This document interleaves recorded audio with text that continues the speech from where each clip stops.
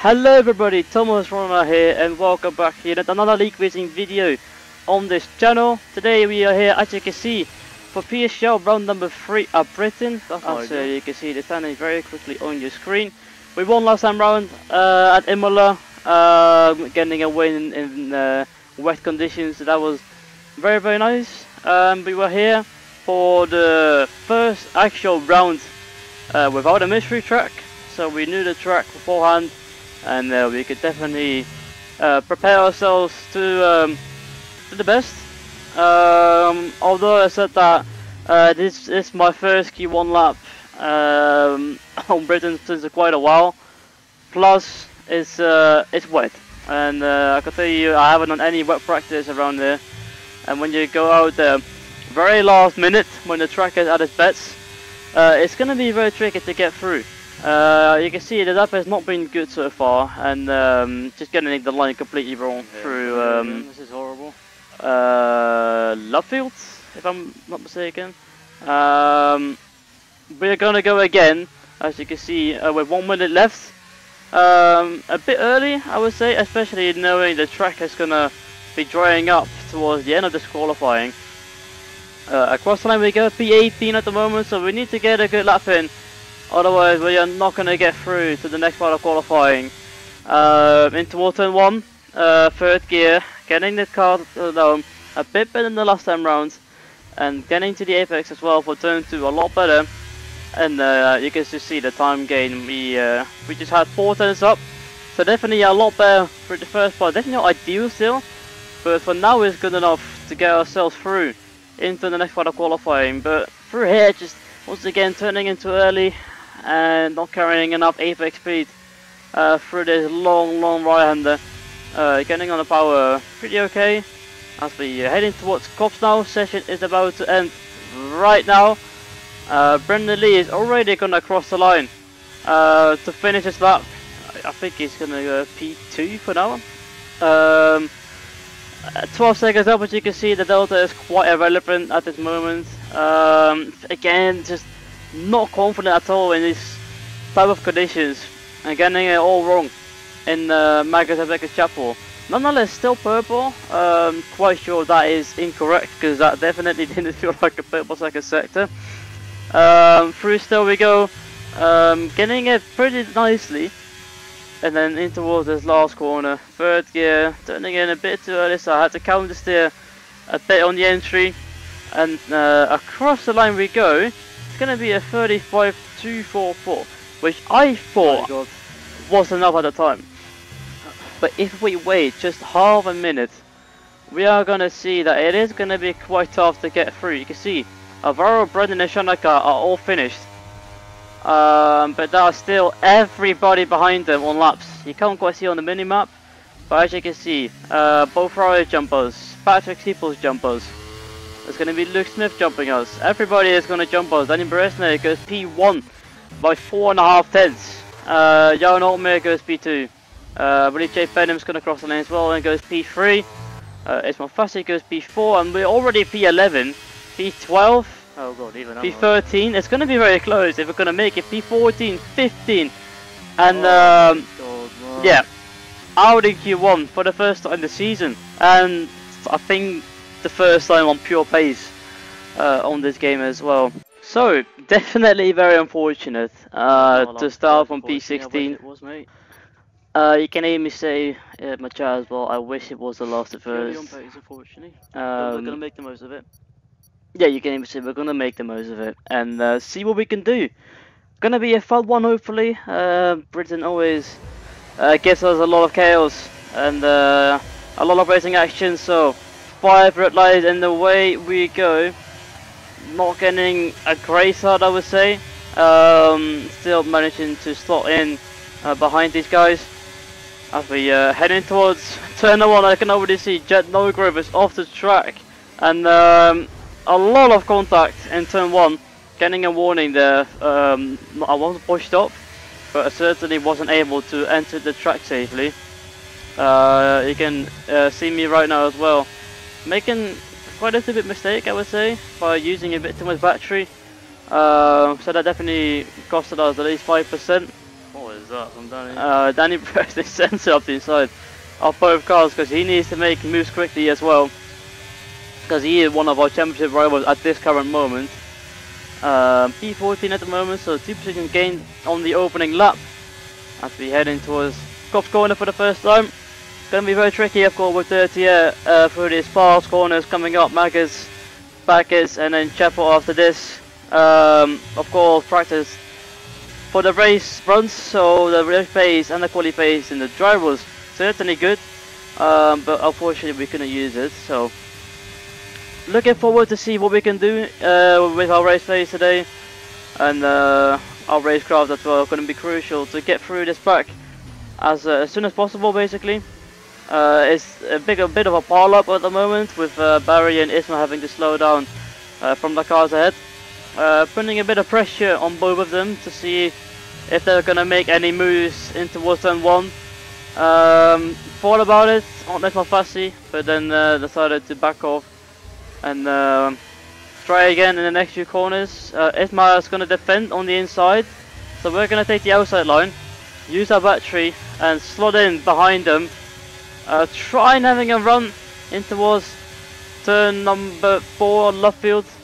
Or Brooklands, actually, I think this might be Brooklands. And then in towards Loftfield now. Car by inside, Danny Bareste thought about going for a move. As Ismail Fassi and Barry Borman going side by side at this moment. And they are, as you can see, burning the batteries quite a lot. Patrick Seeples defending from Ismail Fassi, but Ismail wisely sends it up the inside of Patrick Seeples. As I tried to go for a move on Barry Borman and nearly spun rounds. That was very, very sketchy in terms of contact model. Did not want to take too much risk, of course, as we have at the championship rival Dane Barres now going for the move into towards Stowe. Don't know what happened here, but we kind of got stuck together. And guys, come on. I'm in the middle of these 3 cars. Barry? Then I decided to stick it around the outside, and then I have Danny on my inside. Like, what am I seeing? Up ahead, we have Ismail Fassi right now. Patrick Seeples on lap number 5. Gonna try and go for a move on Ismail Fassi, but Ismail is also gonna go for a move on Patrick Seeples, going down the inside in towards Stowe. And Ismail Fassi is gonna make the move stick and goes up to P11. We are gonna try and go for the same move on Patrick, but fortunately for us, or unfortunately for us, I should say, we couldn't make it stick. At this current moment, the soft tires are starting to fade away for Patrick, as we very smartly actually turn our ERS on in towards turn number 1, and we make the move up the inside of Patrick. Unfortunately, we do get a warning. That is our second warning. Unfortunately, we did get a warning, of course, on lap 1 with the incident with all the cars around us. So we need to be careful now if the warning doesn't get removed, if we don't get another warning in this race. Lap number 9 coming up. You see Patrick has overtaken us again a few laps to go, as we have also the first people pitting. Jan Altmaier, oh no, sorry, Jay Benham, sorry, Alfie Butcher and Tom Manley, I believe, pitted on this current lap. Lap number 10 out of 26. We're going to be seeing the first pit stops now, of course, with the stock runners pitting for, I would assume, the medium tyres, because the hard tyres are pretty irrelevant around there in terms of pace. So we're going to try and line ourselves up for Patrick once again, because Patrick's tyres are falling off the cliff. Moving on 2 laps later, lap 12, Patrick Seeples up ahead is going to be struggling with the tyres he has. Same with, I don't know if that's Philip Presnader in the Aston Martin. I believe it is. Patrick is gonna, of course, not defend in towards Stowe.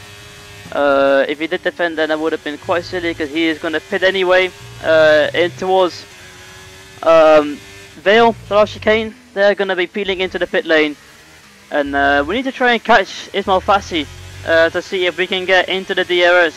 Luckily for us, Ismail Fassi didn't use any battery, or at least not much. We could quite easily get into the DRS again on lap number 13 of 26. Halfway distance now of this race. Need to kind of work together now with the Williams Equals driver Ismail Fassi. Why? Of course, there are two like trains with, I think it's a train of 9 and a train of 11. So there's 11 people that start on the softs and 9 people start on mediums. Or at least 9 people on the alternative strategy. I think a few people were on arts in this race. There's a bit of a tyre advantage when we pit. Lap 14 is coming a lap, closing the gap to Ismail Fassi, having a very healthy gap behind actually, to Yanni Beresne. Completely draining our battery here to get past Ismail Fassi and be on the racing line in towards Luffield. Looking back at it, I don't know if it's more efficient to stay behind or not, but for us working together in terms of efficiency and timing, I think it was the right decision, because right now Ismail Fassi can go for the move again into a stone, and that way we can sort of, for only 2 laps, work together, as I said many times, to catch a train that is entering sector 2 at the moment. They're going to be in a massive disadvantage, of course, if they're going to bow in that train, as we are currently working together very nicely. Ismail Fassi using a bit of battery to get past, and he does the same thing as me, gets on the racing line. And by doing this, you can gain like a 10th and a half every time on the straight. And if you can do that like 4 laps in a row, then you can gain up to a second in race time. And that is very crucial to have that advantage, as we have Brendan Lee, our teammate, pitting in now on lap 14. Lap 15 out of 26. We are going to be boxing this lap. Ismail Fassi leading the way for now still. Need to try and go for a move again on him this time around though. We are, I would say, as close, but yeah, didn't go for the move and save our battery a bit. And towards Luffield, you can see faster slaps being thrown around right, left and centre, sorry. And you can see Brendan Lee coming out of the pit lane, not too far behind the lead pack. He was of course a few positions back from us in this train. So if we can slot right behind the Williams driver of Alvaro, I believe he's behind Brendan, then it could be very beneficial for us. I think Alvaro was only the only guy that did hard medium in his race, to have the medium for the end of the stint.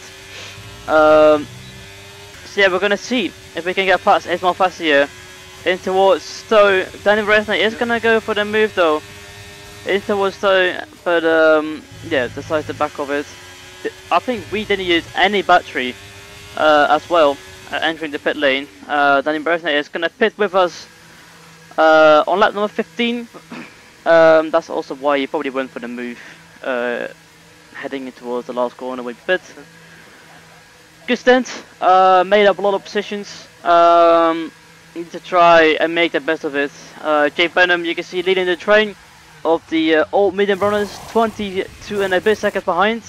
Best up around it is around 27, 28. So we are going to be around 5, maybe even 6 seconds behind the lead at the moment. But that's okay, we're going to have a tyre advantage of 1.5 to 2 seconds in the opening 2 laps. And yeah, until the end of the race, we're pretty much going to have a tyre advantage in towards the final lap, basically. The only disadvantage we're going to have, though, is we still have 2 cars to overtake, including our teammate. Of course, we're going to work together as teammates to get through this pack as soon as possible. With only 10 laps left in this stint, moving on to the end of the lap, nothing happened, of course, as I try and save my tyres a bit for when I want to make the right move at the right time.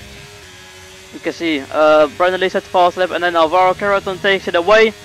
Of course, we have a much faster tyre, and we're gonna try and go for the move round the other side of Alvaro. Alvaro gives us just enough room, having to counter steer on the entry, making a bit of contact on the exit.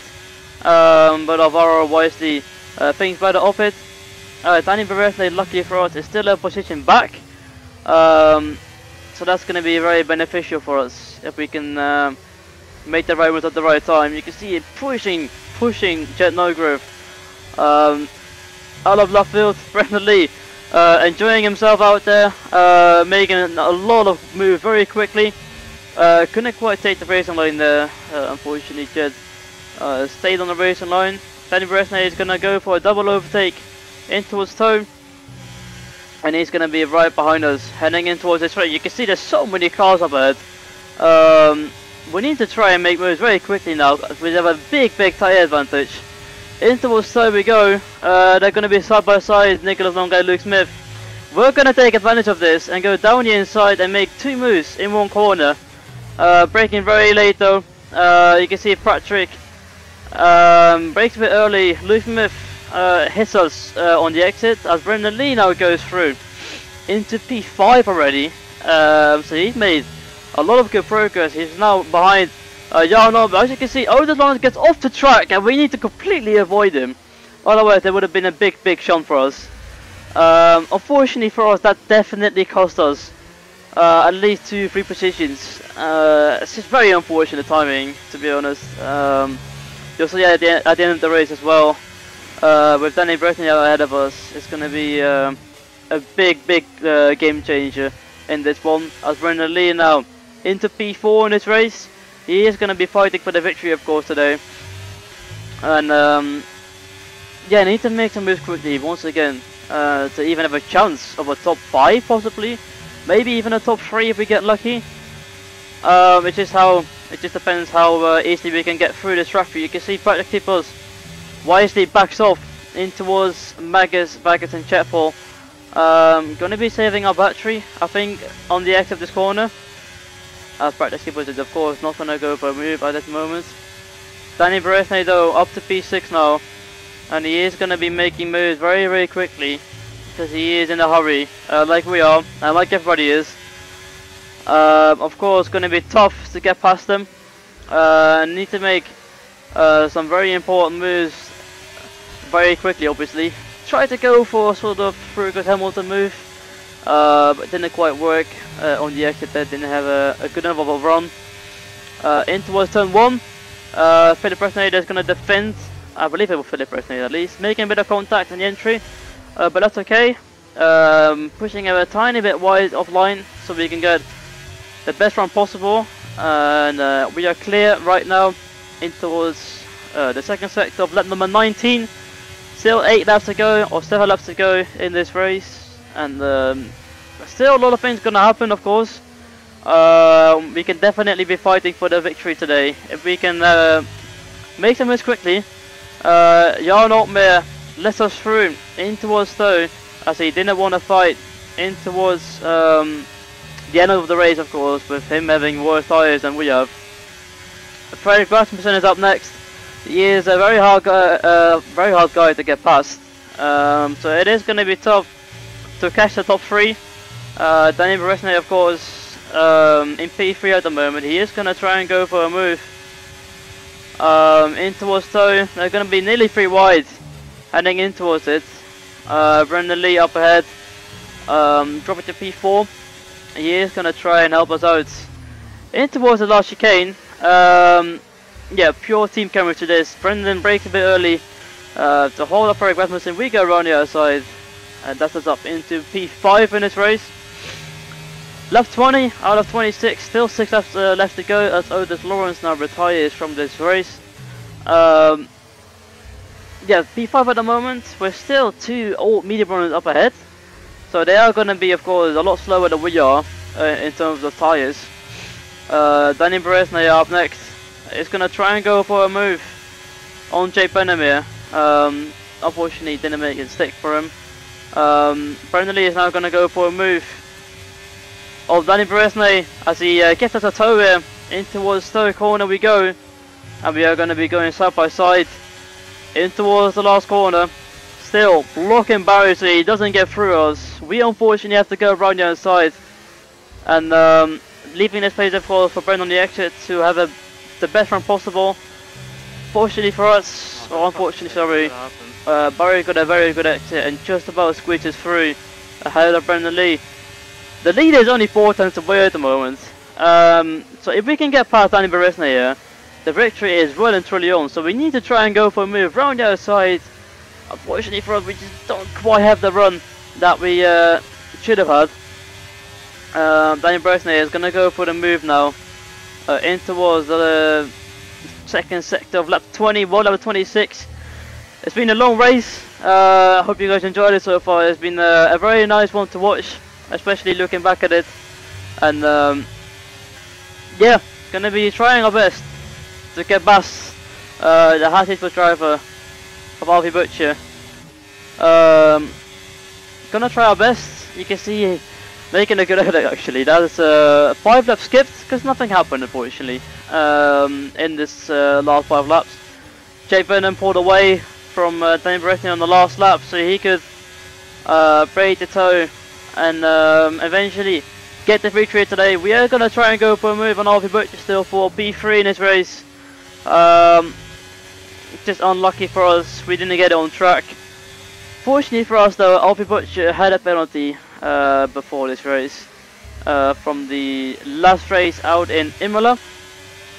So that's gonna gain us very much take a P4. one more position and get P3 in this race today from P16 on the grid. Very good race, very much enjoyed this race today. I hope you guys enjoyed. Make sure to like, subscribe once again, and I'll see you guys in the next one. Ciao, ciao.